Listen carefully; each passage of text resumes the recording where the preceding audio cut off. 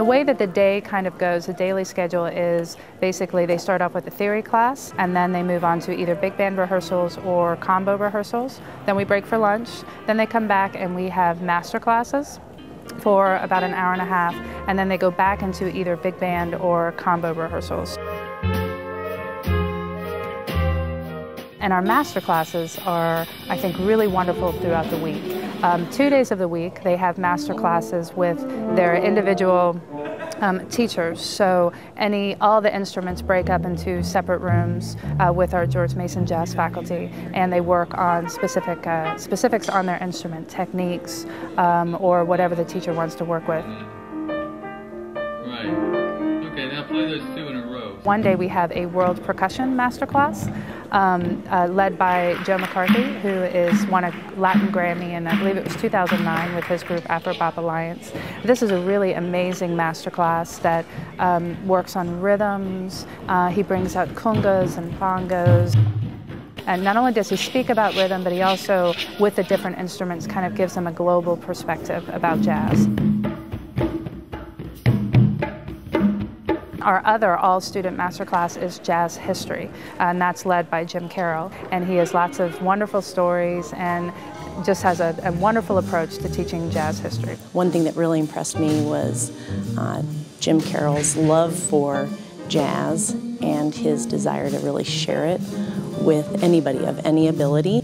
Just the level of musicianship, the amount of kids that are participating, and then the opportunities are so much greater. The classes that are offered are fabulous.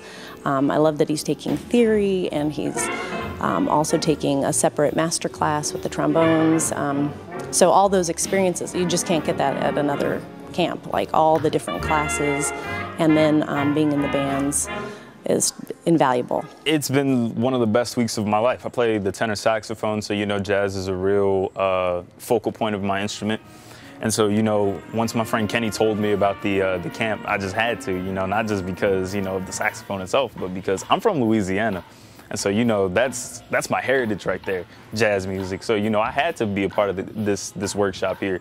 And so, you know, this week has been fun simply because that's really all we've got to do is play jazz. It's very interesting to learn how to improvise, especially since I also play piano. And in our improv classes at the very beginning of the day, I can go on the piano and start learning a bit on there. I would definitely recommend this workshop to other people. In fact, I'm thinking about going back home to New Jersey, where I'm actually from, and inviting a few of my friends who are into jazz. I took it 2 years ago.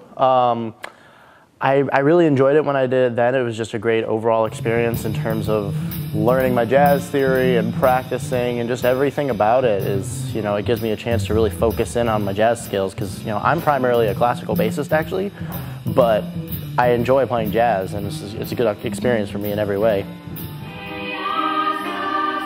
At the end of the week, on Friday, the entire intensive culminates in a concert here at the beautiful Center for the Arts Concert Hall stage, where every single student plays with their groups or with the big bands and gets to experience what it's like to be on a real stage.